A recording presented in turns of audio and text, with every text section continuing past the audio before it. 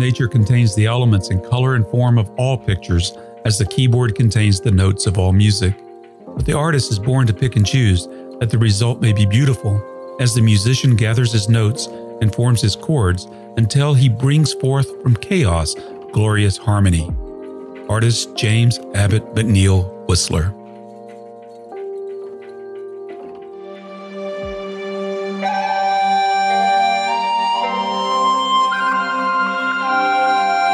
This is The Artful Painter, art lessons for artists, collectors, and people who love arts. I'm on a journey to learn how to paint, and you are invited to join me on that journey. To that end, I invite other artists to share some of what they know with you. Now, your art lesson today comes from artist Jill Carver. She's based out of Southwest Colorado, and there she paints the landscape with the keen eye of an observer of nature. She paints in order to know the land. Now, many painters focus on epic sweeping vistas, stopping short of moving in closer to the subject, as if they were held back by an invisible force field. Jill, on the other hand, breaks through that force field and moves the viewer in for a closer look at what others may pass by without ever noticing. By zooming into the scene, she captures the essence of the place. Up close, her paintings take on an abstract quality with rich colors, beautiful brushstrokes, and textures. But as you pull back, her paintings resolve into a scene of contemplative beauty and thoughtfulness. Jill's paintings are a poetic expression of her deep reverence for nature and the landscape. My name is Carl Olson, and this is The Artful Painter.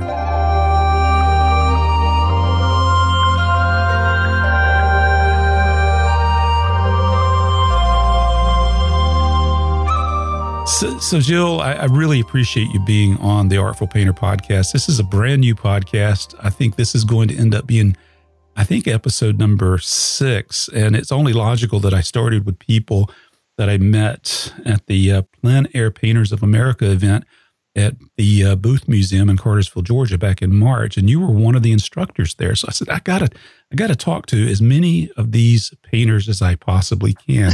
So it's a real pleasure to have you on the show. Well, thanks for inviting me, Carl. I look forward to the chat. And what an incredible week at the Booth Museum that was. I think every one of us had fun down there. Very special.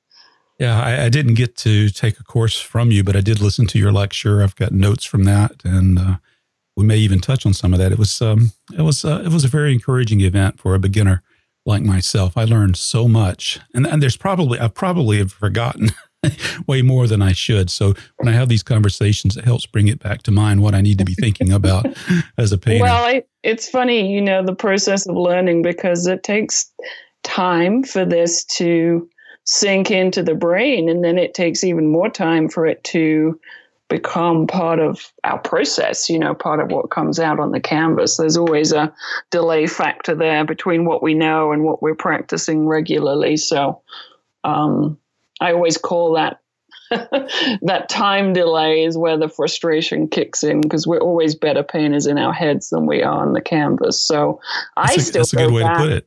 Yeah, I still go back and read notes from workshops that I took, 8-10 years ago. And, I'll still hear things for the first time, even though those notes are 8 years old. I think it's interesting how we learn like that. I tell my students, you only hear the answers when you have the questions in your head. And, as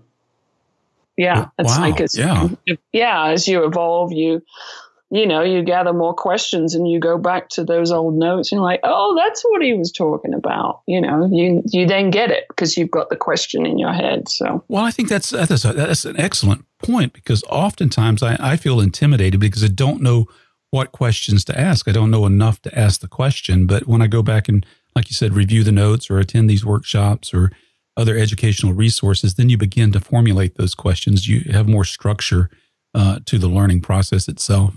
Right. It's very true. Yeah. In some workshops, I give out cards at the beginning and ask people to put down 3 questions that they'd like answered. And there was this one chap and he said, well, I don't know what I don't know. Right. So how do I know what questions to ask? Well, I can identify with this feeling, though, that there is Sometimes you just don't know where, but you just drive, you dive right in and you start. I think about all the different things people try to learn about. And I look at the process that they go through. And what I see a lot of times nowadays, we have such a rich resource of learning today that's never been, it's just never been this popular before. You think about what's available on the internet, and we go on these binges. That's what I did. When I first got interested in painting, I went to try to find every podcast, everything that I could listen to and to read. And you go through that. Yeah. Yeah. I think it's really, if you're just starting out, I think it's really useful to make a list of questions as and when you hit against those obstacles, is to write them down, because then when you do have the opportunity to ask someone more experienced, so often we're put on the spot and we're like, well, I know I've got 1,000 questions, but, right now I'm just feeling overwhelmed. So I think it's really good to kind of keep a journal of, ideas to ask. I know teaching, I love students that come in kind of armed and ready with stuff that they want to sort out, so yeah. Well, what would be examples of good questions for us to have when we come in? I want to cheat here. Can we cheat a little bit? Give me a cheat list here. Well, it's really interesting because I just taught about a month ago up in Sun Valley, Ketchum area, and we did 5 days focusing on design. But we did a lot of general, brainstorming sessions. It was that kind of inquisitive class, and I challenged them on. I had judged Plein Air Eastern this year, and had overheard both artists and members of the public saying, "Well, all judging is subjective." And I took objection to that. Okay. Because there's certain criteria that make certain paintings better than other paintings. So just in the class, we sat down and we came up with a bullet list of, well, what makes a good painting? And that's a pretty good question to start off with, what makes a good painting?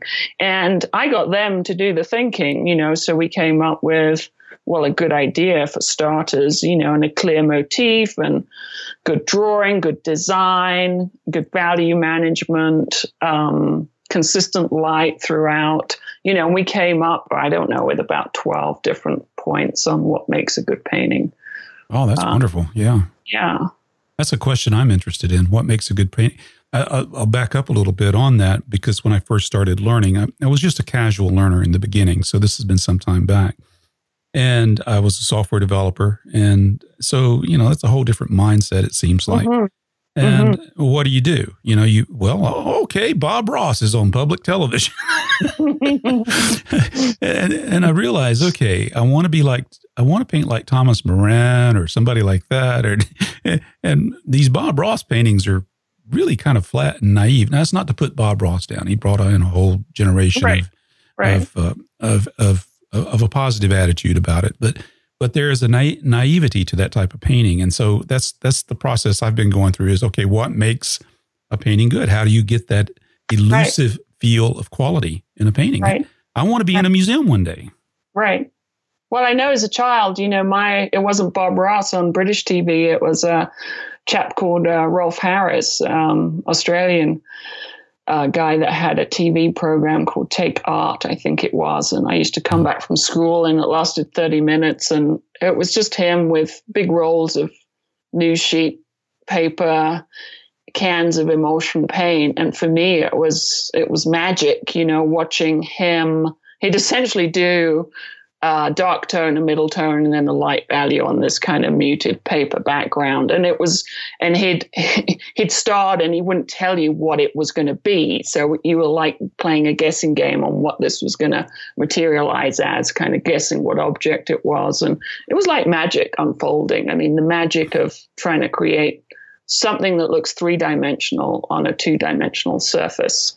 And that gets back to, I think, if you really back up, the first question is, why do I want to do this? Yes. I think a lot of my students that are, they're struggling with the frustration and not maybe progressing as fast as they think they should, even though they're probably doing a lot better than they fear. And some of them become so disillusioned that why am I doing this? And I think you have to back up and remind yourself why you're embarking on this journey, And for me, it's the magic of that illusion, creating something 3D on a 2D surface. It's a love of nature. And then it's just, if I hit a wall and I'm in a real slump, I know I'm going to get back to the point where I just want to smell oil paint and I want to push it around again.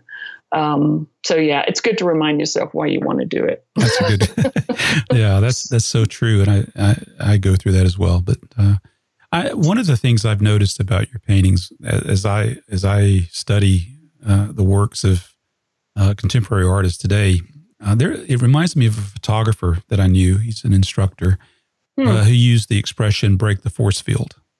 Okay. And that was a weird saying. I said, well, what do you mean, break the force field? He says, well, right. He means what he meant was that photographers tend to want to go for the epic wide shot, whereas often, the most interesting photo would be the ones where the photographer moves in closer to the subject.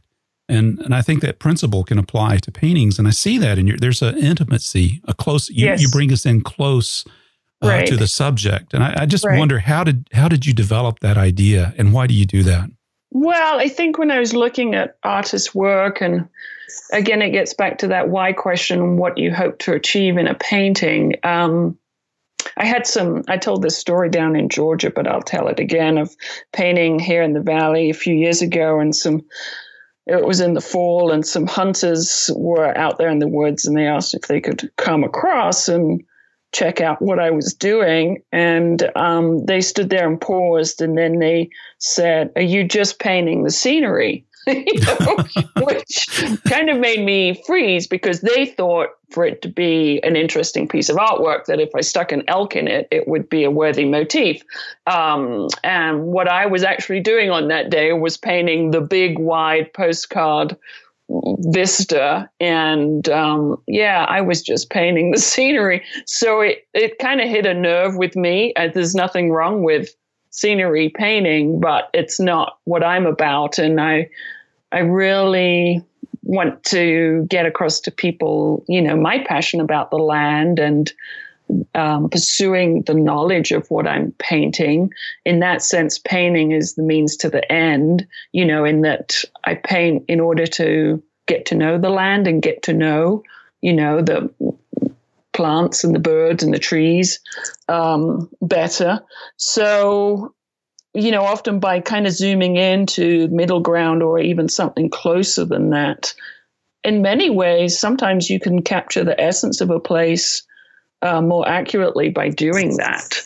And also it's great I often get the feedback saying that I take scenes that people would normally just pass by and make them, kind of iconic and majestic. And I love having that impact on maybe changing how people view the landscape when they're passing through it.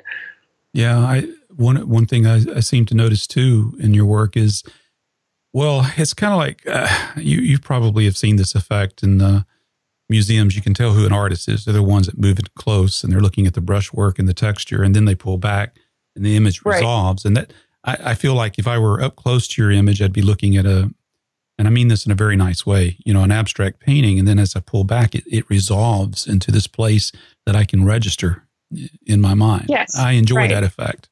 And I love that. And I think it should work both ways. I love the idea of it working well as an abstract close up and having, interesting textures and variety of paint thickness. And then you kind of get the bigger picture as you step away. A lot of my neighbors that aren't, educated in art at all, have that exact reaction to them, that they get a little dizzy if they're close up, and then it makes sense when you're further away.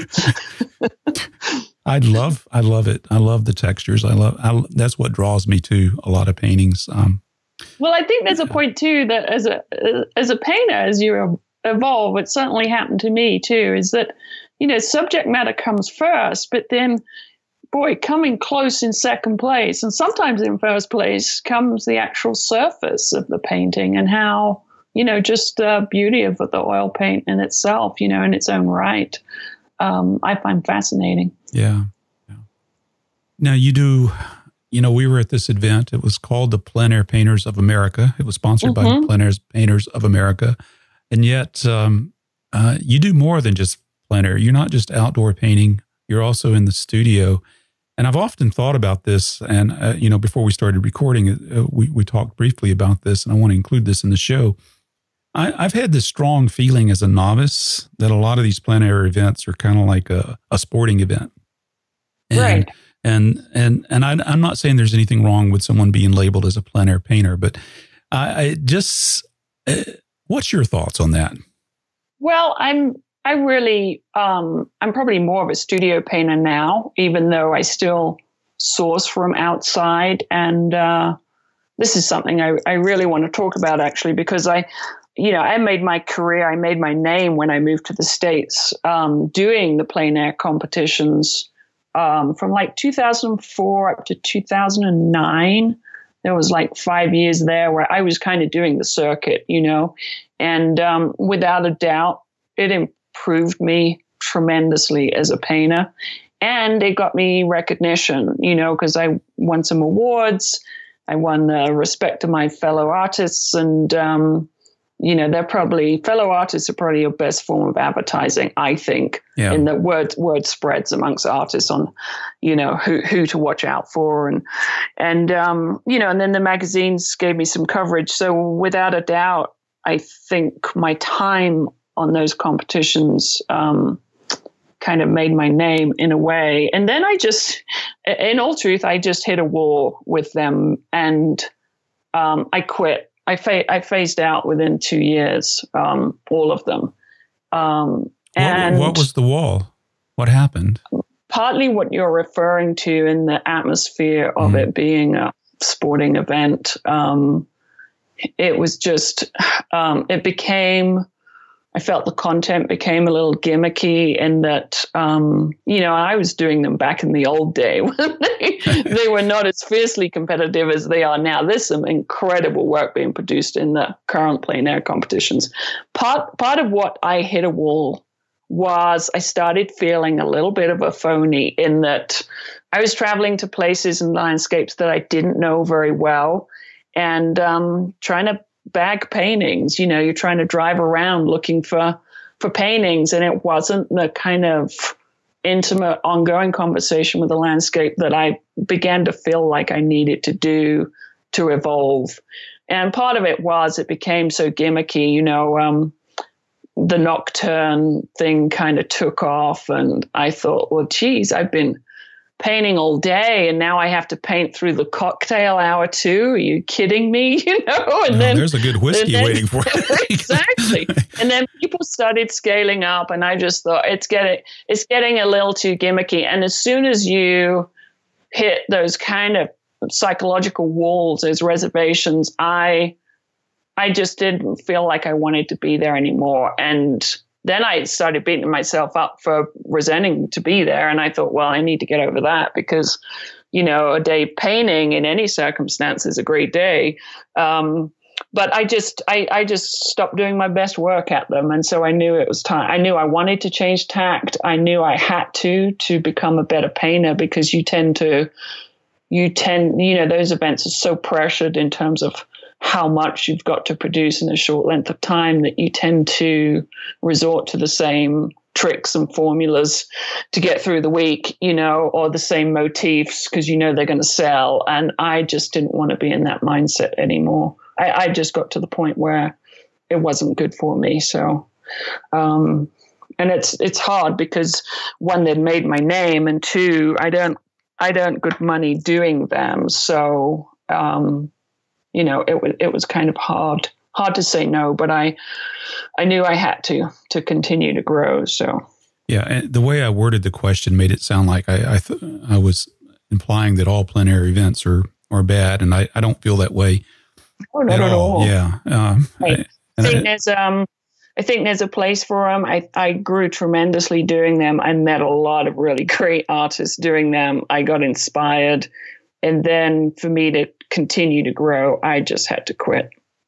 So I knew that maybe, in those events, you kind of do great paintings and you let them go, you sell them, and you get home and you think, oh, I could have made that even better if I'd had another shot at it in the studio, with that as reference material. So I think it was from a growth point of view. I just knew I needed to move on, and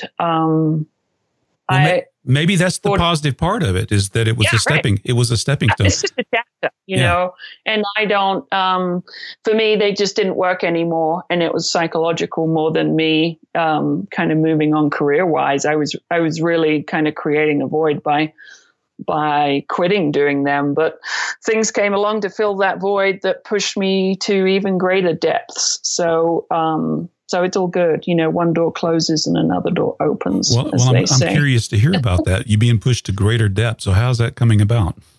Well, when I quit the plein air events, there were two things that happened at the same time. And one was an invitation to join the Insight Gallery down in Texas, which is just a super high caliber national level gallery with a lot of my favorite artists in it.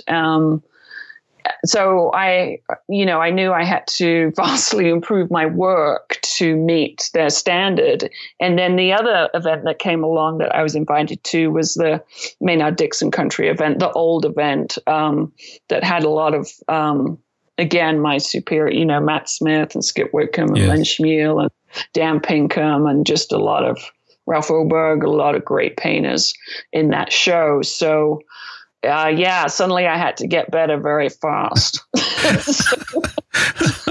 Well, I think it says a lot about your work that you were invited to do that already. But I think that's an important point for us to keep in mind. We should always be improving and polishing our skill. It's a never-ending process. It's never-ending, and that's one of the, for everyone that's feeling the frustration, I'm like, well, if this were easy, you wouldn't be doing it, right? I think there's something about the mindset of people that choose to do this. They're intellectually curious. They're up for the challenge, and essentially, I think you're signing up for a lifelong journey of never-ending learning. And if you quit learning, you've kind of plateaued, probably. For me, that's really exciting. Yeah. That I'm never going to be bored. And that's a tremendous thought, Always going to be seeking, always going to need to learn more. So I love that. It just seems like so many people today are easily bored. Right. Right. And maybe we kind of seek that easy thing, and then we get there and we're like, oh, shoot, I actually need something stimulating and something challenging. And I think how lucky we are that we're always going to have that. There's always more to learn. It seems to be that painters are often polymaths. They're really interested in more than just painting. It's they observe many aspects of life and incorporate it. It affects their work. Right. Yes. Yeah. And I think I've spoken about this to people in the past, but just, we struggle so much and spend a lot of money on therapy or yoga and, to be present and spiritually centered and everything. And for me, I'm not going to belittle it or anything, but we're just very, very lucky to have the option of painting out in nature or in the studio and, paying homage to something that's bigger than us. And I think painting itself is a all-absorbing process that's extremely good for us mentally. Yeah. I can vouch for that. Except when I get aggravated and frustrated. I know, yeah. But then, even the burn pile once a year brings with it great satisfaction. So. Yeah, nothing like the smell of burning linseed oil in canvas. Oh, I'm in the process of moving studios, and I'm having great delight just plowing through that stuff and getting rid of it. So you have new studio space. I do, yeah. We bought the empty lots next door, and we built what had to be a house according to land use code. So it's a house with an extremely large living room and a very small kitchen, bathroom, and bedroom. Of course. So it's one way of getting around the land use codes. Yes. And the living room doesn't have, it has big north lights that you can't see out of because they're high up, but you can see the tops of the trees and the sky. So it's the biggest. I don't know if you saw the photo go through Facebook a couple of weeks ago, but I wanted, it's the first purpose-built space that I will ever have worked in, and certainly the largest room I've ever worked in. And just to reassure everyone out there, I have been working in the basement utility room for the last 8 years or however long, and with no outside light. And yes, I was ready to give it up, but I've seen a lot of artists produce great work in these little spaces, so it is possible. Yeah. So yeah. Well, I call my space the dungeon. It's completely below ground. So yeah. But I'm glad I don't have to go to the basement. It is nice to look out the window and see the forest, I have to say. So, yeah. Well, you paid your dues. And I paid my dues, yes. Yeah, so that's great. I hope one day I get to see it. That'd be a real privilege.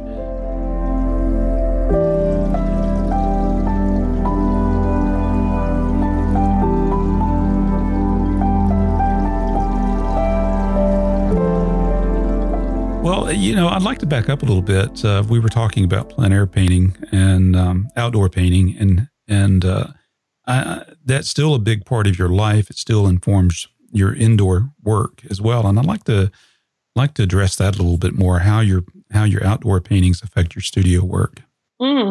Well, they are the source of everything for me. What has happened, because I got a little burnt out on the plein air events where you are outdoors essentially to make a finished painting that's frameable and sellable. Once I quit doing those events, I promised myself I would never finish a painting outside again for the next 3 years. And that's interesting. Never finished a painting. My gosh, it just set me free, because the point of painting outdoors is to learn to see, to get accurate color notes from nature, and to gather ideas. It is not about making finished paintings. It can be, but it doesn't have to be. And so I gave myself that break. And so I will go out and I'll do fairly raw studies, gathering ideas, focusing on the color notes that I know my camera isn't going to pick up on. For instance, shadows or reflected light. Cameras are pretty bad at picking up on those. So I will end up with fairly rough studies. And, I'll keep going unless the light changes, for sure. But if it does change, I don't feel bad about quitting and leaving bare canvas, because it's that color note information that I want to come home with. And that whole mentality just set me free of redefining what I was hoping to achieve when I was outside. Because how many of us have actually lost good color note information by trying to finish a piece outside? Because, it's 3 hours later and the lights changed and you're trying to chase it, and suddenly you end up screwing up everything that you had in there that was kind of pure, authentic observation turned into color mixing. And so yes, very much so. I don't intend, my intention is not to produce a frameable piece. If it happens and I cover the canvas, that's great, but that's not my intention anymore. I like that. It would be very liberating. Yeah. So when you're creating these unfinished pieces, I mean, are these like 6x8s, 8x10s, 9x12s? Yeah, I tend to do like 8x10s up to 11x14s. I find anything smaller than 8x10 a little too small for me, and I think that's just the impact of studio work. In that, when you start doing 30x40s frequently, suddenly a 6x8 is scarily small. Not enough pixels, not enough resolution. Yeah, I would rather do an 11x14 and use a bigger brush, to be honest. So. But yeah, and I think just going out, if you're at the learning stage, to go out not to make paintings is a really good mindset to go out with my students the first day of class, or even, if I'm in a landscape for the first time and I'm trying to tune in rather than make a painting, right? I'm trying to tune in. I'll get a 12/16, divide it into 4, and just from standing in one spot, I will just do 4 little studies. And at that point, all I'm going for is big rough shapes and accurate color notes. And by the time I get to the 4th one, I'm kind of tuned in to the point where I know what I really want to focus on and paint.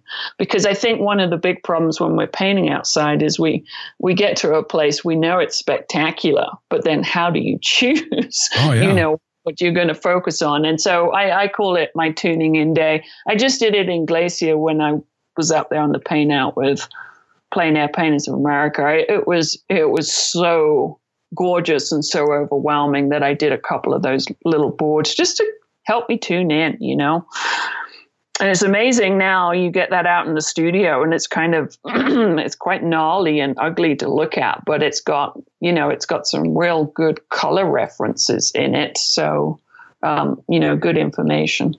So it's not a slapdash painting, but it is one that's... It was a little slapdash because it was so windy and frankly, getting the brush just to stick to the canvas for a split second wasn't achievable. Well, I wasn't belittling the paint. I was trying to picture the process. But no, just the idea that we're not making paintings, that's not the point. The point is to go out there and be a student of nature. So, setting up a board, it takes away that pressure, Carl, and that you just set up a board and you just turn 360 and say, okay, I'll do a study of this tree with the mountain behind it, or I'll do a cloud study. And by the time you've got to the end of it, maybe hour and a half, you kind of, you're tuned in, you're seeing quite a lot. And then you can turn around and do a 8x10 study of maybe one of those ideas, It's a great way of getting to know a place. From what I recall from your lecture at the booth, you talked about the use of notans. You mentioned Arthur Dow's book, which I haven't got yet. I've got that on my wish list to buy. But how does the use of notans affect the development of your work? Well, it's a concept that I really started looking at a few years ago, in a way to improve the design of the studio paintings more than anything. And the Arthur Wesley Dow book, it's good in terms of introducing the concept, but the writing in it is pretty heavy going. I think it's from the late 1800s. So, right. And he goes into Japanese printmaking and even, dark and light pattern within decorative tiles, for instance, is included in that book. And it gets you to analyze a scene on maybe a different level to color, which I think is really healthy for me because I tend to really pop the color and get excited about that. And if you are, I don't call myself a colorist, but if you are a fan of color or high chroma, it's more important than ever that you recognize and paint accurately your values. And it's also very important that you have a strong dark and light pattern. So notan theory, it's fascinating. And it's simply a case of analyzing a scene and pushing all your darks to black and all your lights to white. And there are several interpretations of that, in that you could say, I'm going to push all my shadows to black and all my sunlit areas to white and see what I end up with. Or, for instance, if you're in a landscape that has a lot of cedar bushes or spruce trees, you could say, well, generally they're dark shapes against light, even though they might have light and shadow within them. So it's a very flexible theory in terms of interpretation. There's no right or wrong, but it's one of those things. A good painting will have a very well-designed dark and light pattern to it. One of them will dominate. It won't be a 50-50 split.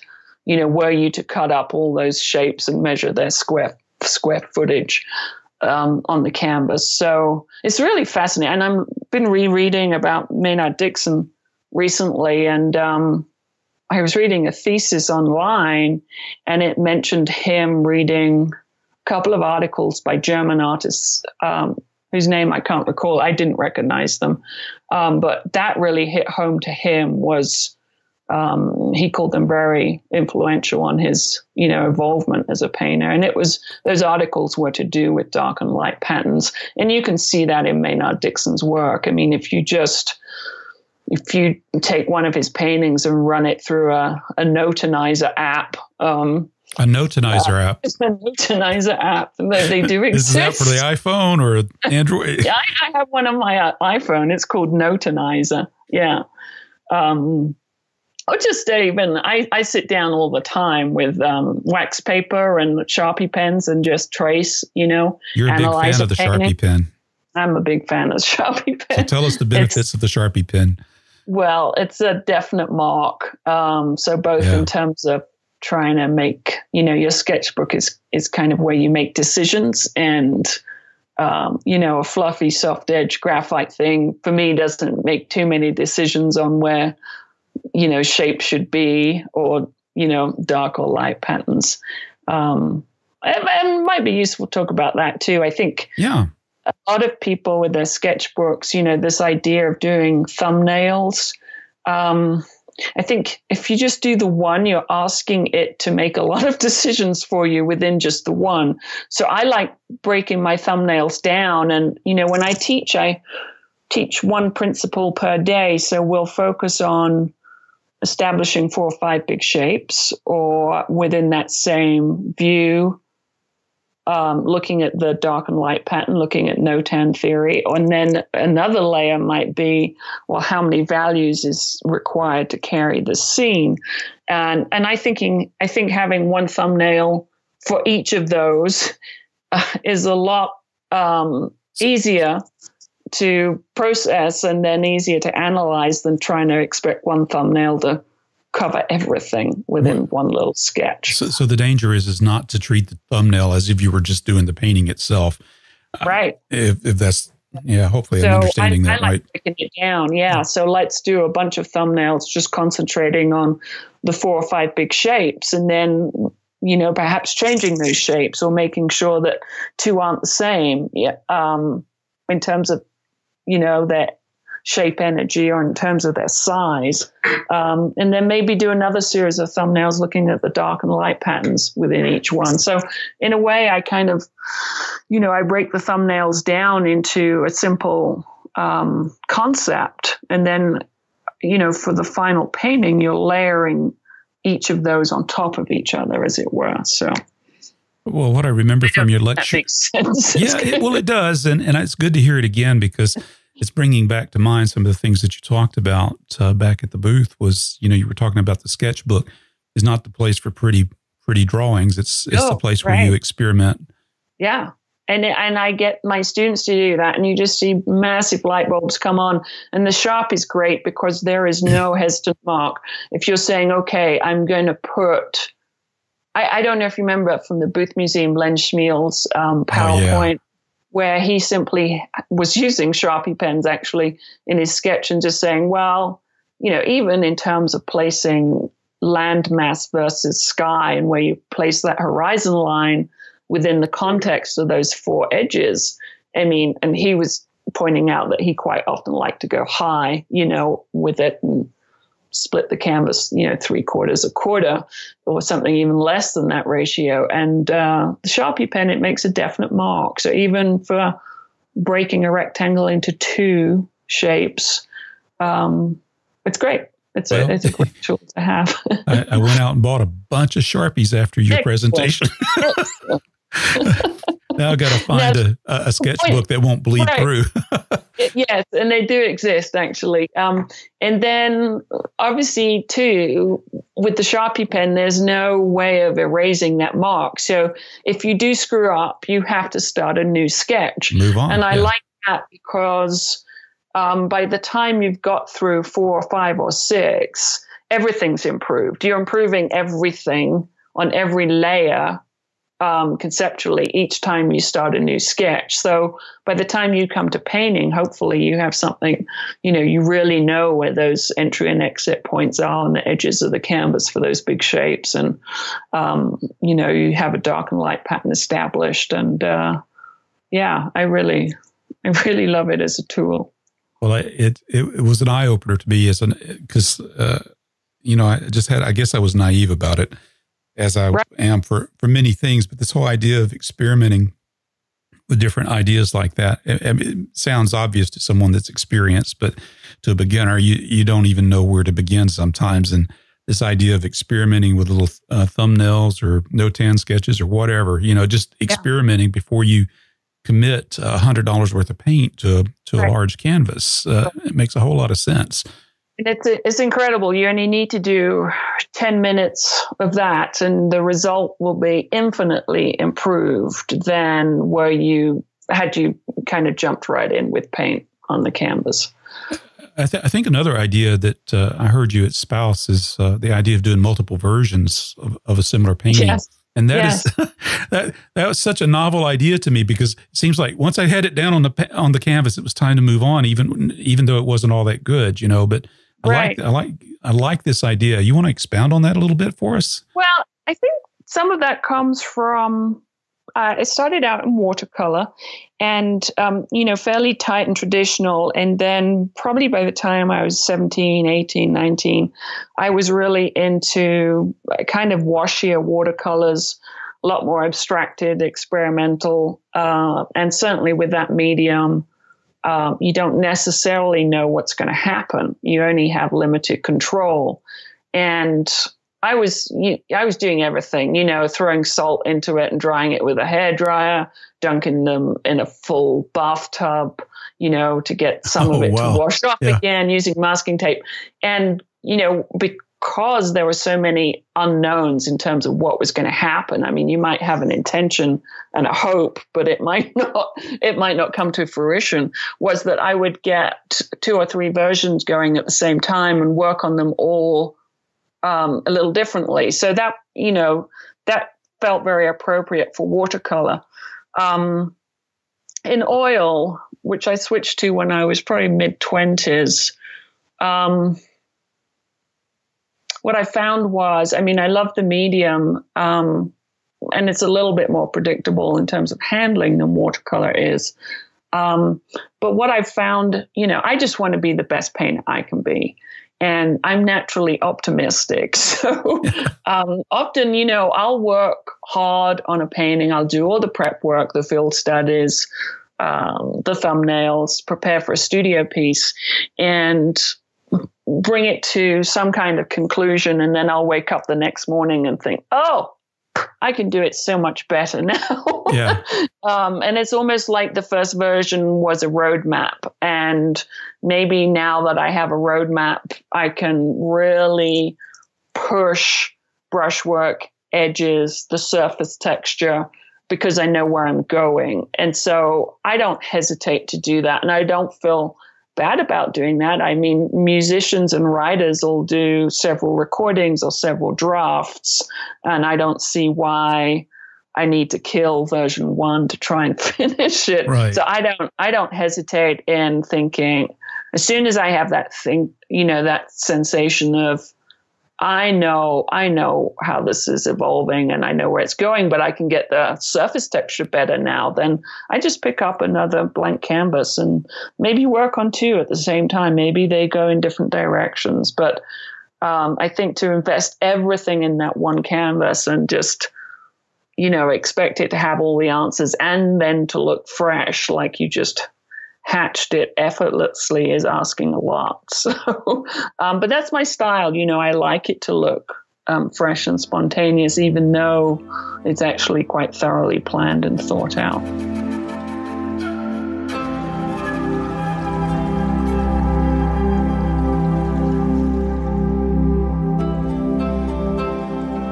You had worked as an art handler at one time. And is there any lesson that you've learned that would help us as artists going forward to make future art handlers' jobs easier? Oh, you mean from an archival point of view? Yes. Mm-hmm. I know I can't remember what artist I was talking to, but I think they used to sign their paintings with a Sharpie pen or something that was supposedly permanent, but it turned out not to be. Oh, no. Yeah, I think. Well, a lot of acrylic painters do that. Is that right? Yeah.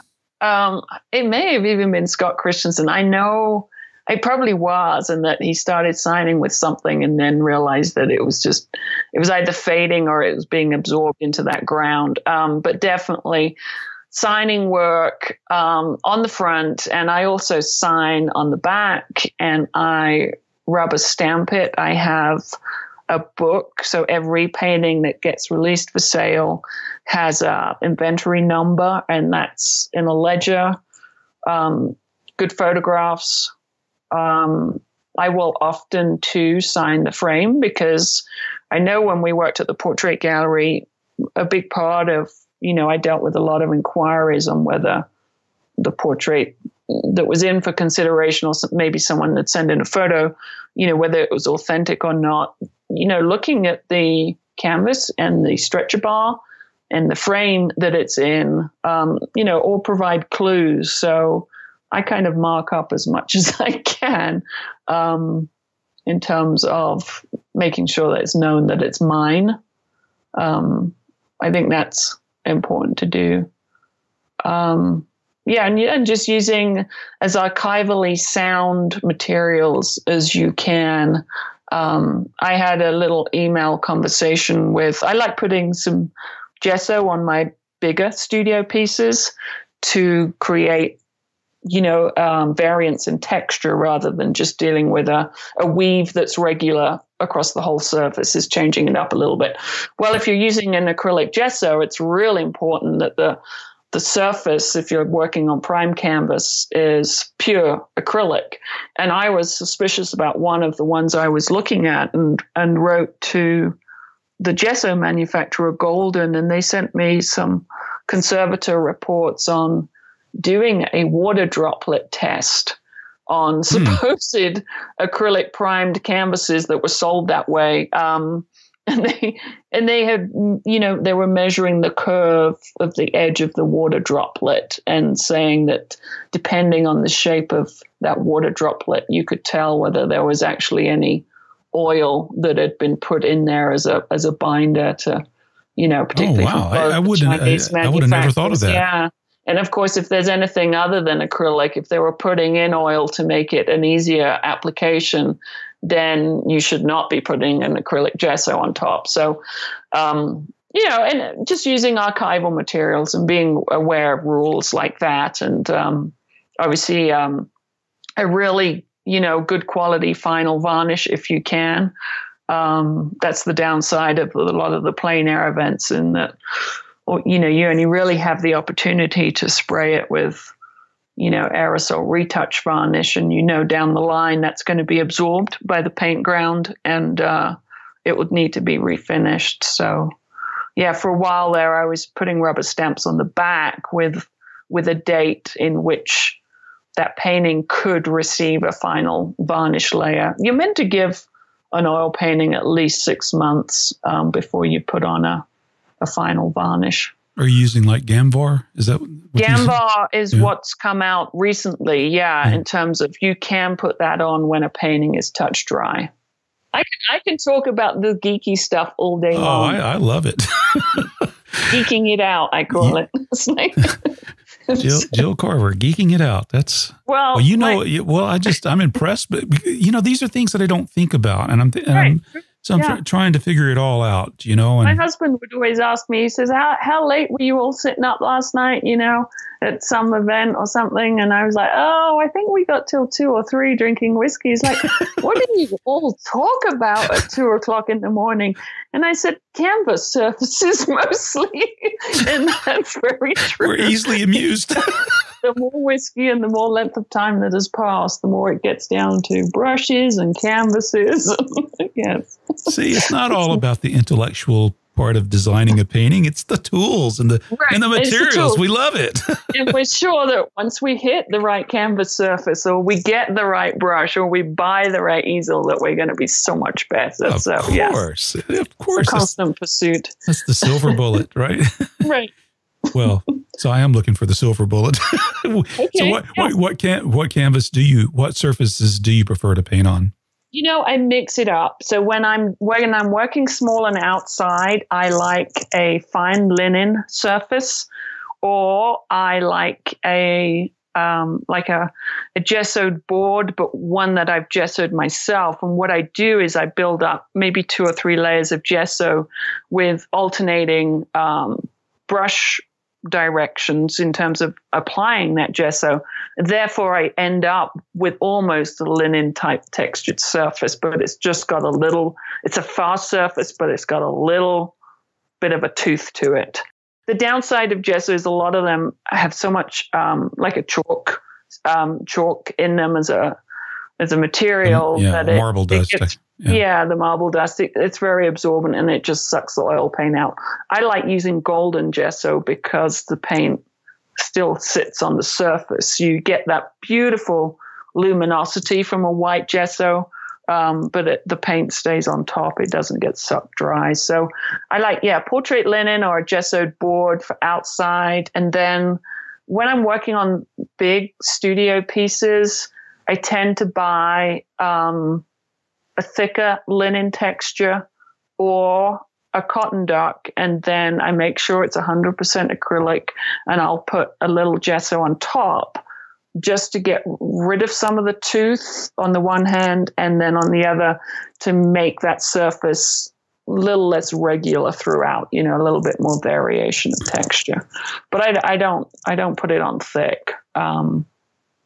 And I have alternated, I have to say, between, that 1/2-inch gator board is great for larger studio pieces because you can cut it to exactly the size that you want to suit the designs. You can come up with the design that really showcases your motif to its utmost. And that's great because you can cut those 1/2-inch gator boards to size. And they're so lightweight.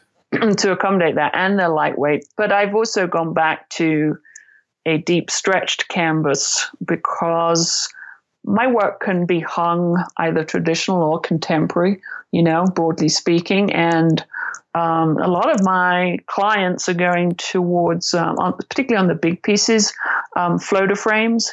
And, a deep stretched canvas edge looks a heck of a lot better in a floater frame where you see the edge of the canvas than 1/2-inch gator board. It doesn't work well for that kind of framing finish. Yeah. Yeah, I like that look. It's a beautiful look. Yeah. Yeah. Yeah. Yeah, I've been experimenting with that as well, but it's interesting. I had a conversation a few weeks ago with Tom Bassett that runs Wood River Fine Arts in Ketchum, and he's worked at Claggett Ray Gallery for over 30 years. He's got a lot of experience. He was saying a lot of people that are building these kind of contemporary shop line homes think that they have to go, for more modern abstract art to fill them. And that might not be their taste. And he's showing them, well, actually, you can have a fairly traditional looking landscape painting, but just frame it more modern, a little sleeker, maybe a thinner frame. It doesn't have to be ornate and gold leaf and carved for it to look fantastic. And he's been doing that a lot with some of his recent clients too. Yeah. Yeah, that's interesting because, I just read, I can't remember the source. I wish I could remember where I read this, but I think it said about 90% of all paintings that are bought are decorative, and they tend to be abstract today. That's the trend right now. I'm not saying that's what we should be doing, but his approach is interesting because maybe that addresses the reasons why people are going that route. Right. And often, even at the Insight Galleries, traditional workers, they do generally carry. It is interesting that my work can really go either way. And I do often, kind of vary up the frames that I'm giving them just to show customers that you can get a different look, but still end up with something, the landscape that you love, so. Well, your paintings are quite beautiful in the colors that you choose. What is on your color palette? I work with the standard palette. In fact, there's a funny story, because when I lived in England, I had very much an English palette full of earth tones and sap green, Payne's gray, burnt umber, very English, like straight from an Edward Seago painting or something, or John Constable. And then I moved to Texas, and none of that worked for me anymore. Surprise, surprise. So at that point, I switched to a primary color palette and went back to basics. And I would also say for anyone starting out, don't load up your palette with a lot of different tubes of color if you haven't tried working with just blue, red, and yellow. It's fundamental to understanding color and how it works and how we see. So that's exactly what I did. I started out with cad red light, ultramarine blue, and cad yellow light. And then I expanded into essentially a warm and cool and a dark and lighter value of each of those primaries. So I'm still working with a primary color palette. So right now I have ultramarine blue and cobalt. I have alizarin and cad red light. And I have a cad orange and a cad yellow light. And so essentially it's still a primary color palette. And I will add other tubes into that just as a speed thing. I'll add yellow ochre, or maybe I'll switch out, one of the yellows for a cad lemon, as well as a cad yellow light. So, but yeah, essentially a primary color palette. And that goes for outdoors and indoors. The delight of that is I know that if I'm traveling and hiking, I can reduce that substantially and have a pretty, I'd cut out the cobalt. I would probably cut out the cad red light if I had alizarin and cad orange on there.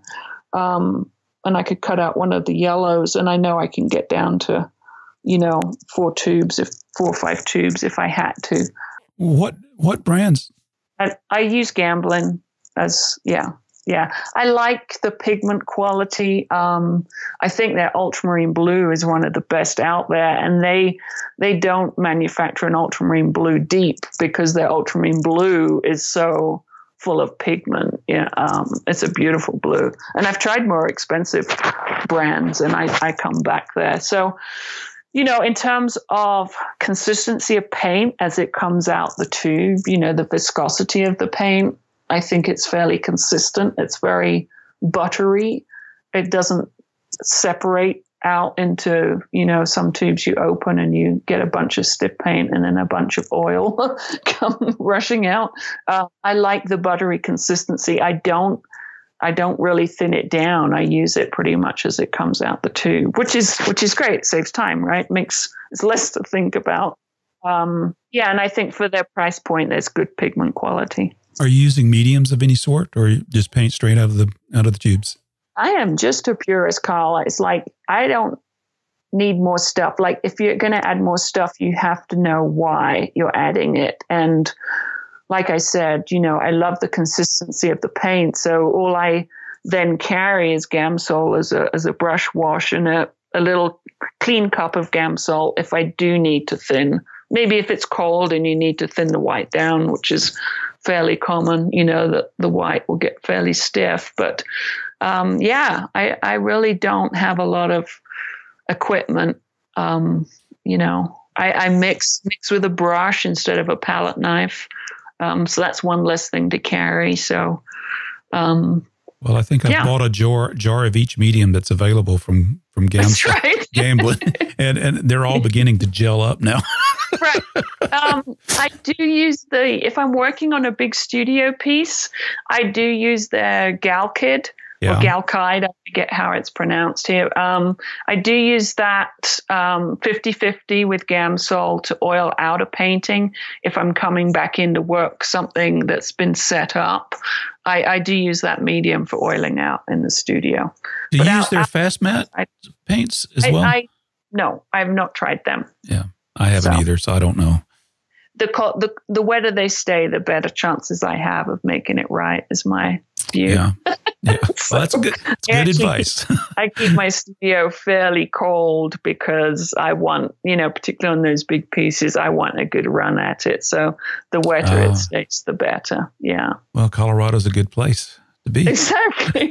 And, if I'm working on a field study that I really, I'm excited about, and maybe it's a sunrise piece. So, you kind of need 2 or 3 shots at it time-wise because it happens so quickly. What you're looking at kind of disappears. Then I'll stick it in the freezer. And that's a good way of, instead of trying to ruin a piece, because it's hard enough to paint when it's in front of you, right? It's even hard enough to paint when it happened an hour ago, but you're trying to finish a piece. So it's time to quit and put it in the freezer, and then I'll go back out the next day. So, Well, one thing that's interesting about your work too is you are painting not only large, but you're using interesting aspect ratios in your paintings. This one that you sent me earlier, see if I can't remember the name of it. Big Bend Morning. It's 20 inches by 60 inches. Yeah. It's funny. I enjoyed the panoramic ones. It's CinemaScope. It's CinemaScope. 1:3 ratio, and if you're designing, it's just a really fun format to kind of work with in terms of having to consider where the eye enters and how it moves around and how you get to your focal point. But I love that format, particularly. I think that was a Big Bend piece that I sent you. So yeah, particularly for those big Western vistas, you think it's very appropriate for the landscape, and yet you're dealing with such wide panoramic views, but it's actually quite challenging design-wise to do that. So I like that format, and I like slightly off squares. So I think I sent you another one too that was like 21 by 23, and then there was one 24 by 27. Yeah, just a little off square. Great fun to work with. That's cool. There's just so many options and things to experiment with, and I think that's what I appreciated about you listening to your lectures, and this idea of experimenting and really pushing the boundaries of what we learn, always learning, enjoy the process. That's a good lesson, and I really appreciate you sharing that with us. I think it's one of the most fun aspects of what we do, and I think once you get caught up in the professional side of things and deadlines and everything, it's really, for me, a treat is to set aside a week with no expectations and just try new things out. It's kind of rare to have that time to just kind of have that play time, have that experimental time. I like that. What are you reading these days? I'm reading a lot of books on Maynard Dixon because I'm doing this show coming up that's going to be a homage to Maynard Dixon at the Medicine Man Gallery in March, I believe that is next year. So I'm trying to resolve in my head, where I first came across Dixon and how he's inspired me. So it actually led me to kind of read beyond that and read a little bit more about his background and his life. It's fun. I mean, I read a lot of fiction. I read a lot of nonfiction about landscapes that I'm like. When I first moved to Texas, I read a lot of John Graves, Goodbye to a River and Hardscrabble, writings about that land, because I find through reading and through writing that I learn so much. It helps me tune in as a visual artist, and yeah, my husband's an English professor too, so literature's kind of a big part of our lives in general. But yeah, kind of learning about the West, Wallace Stegner, John Muir. I mean, reading all of that is, someone that writes beautifully and visually about a landscape. I find that material really invaluable. So I'll go through phases where I really kind of try and tune in on that level. Well, I think it shows in your work and your philosophy. One thing I remember from the event as well is You mentioned that painting is like poetry. Mm-hmm. And I just love that expression. You quoted James Whistler, I believe it was. If music is the poem of sound, then painting is the poem of sight. And I think that comes through in your work. Right. And I think, I think landscape painting can be journalism in that sense, but again, that's a personal choice. For me, when I'm looking at the painting, it's not just about what it's of, it's about getting a sense of the artist and what that place means to them, and the fact that interpretation was very personal. For me, it should be more poetry than a documentary as such, Yes. Where could people find out about you, Jill? My website is jillcarver.com, and there's some links on there to magazine articles and so forth. Podcasts, including this one. There'll be a link there soon. Well, I could keep on going on, but I don't know that I can stay up to 2 a.m. in the morning. Okay. I'm getting old. Well, that's when we get to the real secrets, though. Well, that'll have to be part 2 of this episode. Well, I think that would be a fun theme, is that it's all very well to do when we're kind of smart and drinking tea at 10 o'clock in the morning. But, you need a series of podcasts, the whiskey hour. There you go. Insights of Len Schmiel and Skip Whitcomb drinking whiskey at 11 o'clock. Yeah. Well, thank you for being on the Artful Painter podcast. Well, thank you. Yeah, no, I really enjoyed it.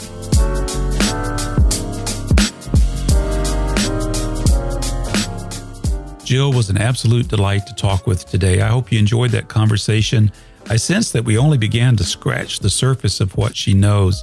What a wealth of information, of knowledge of the craft, and a deep love of nature and landscape painting. I'm sure there's much, much more to be gleaned from talking with Jill. You can check out her work at jillcarver.com. She also offers the occasional workshop, and those would be well worth attending. There's more coming to The Artful Painter, so make sure you don't miss a single episode, and the way you do that is to sign up for the Artful Painter email list. Each time a new episode comes out, you'll get a reminder from me in your inbox. Sign up at theartfulpainter.com or carlolson.tv. Both go to the same place. And I do love hearing from you. When you get an email from me, all you have to do is hit reply and send me your comments. So I enjoy that. For example, here's a note from Meredith in response to episode number 5 with Dan Young. She says, "What an awesome episode. I sat outside and sketched as I listened, and I had a good laugh over his reaction to being told his paintings look like a photograph. People really think that is a compliment when most of us just want to create a beautiful moving painting. I'm a newbie as well and have only been painting for almost 2 years. I think starting out with the maturity not to be discouraged is an asset. Always learning, always growing. Thank you, Meredith." Hey, Meredith, I appreciate those comments, and you're so right. Having that starting out with the maturity not to be discouraged is an asset. So, let's keep on learning. I'll learn along with you there. So here's another bit of feedback I got. Now, there's an alias to this one, so I don't really know who is behind it. The alias is Brick Clone, and this person says, "These are really good," talking about the podcast episodes. Brick Clone continues, "I did a painting the other week because these inspired me. Keep up the good work." Wow, Brick Clone, I'm proud of you. Man, that's fantastic. I have to give credit to the guests on the show, though, so keep listening to them and keep on painting. And for all of you listeners out there, keep those comments coming. I appreciate your support of the show. Thank you for listening to The Artful Painter. Now it's your turn. Go out there and paint something amazing.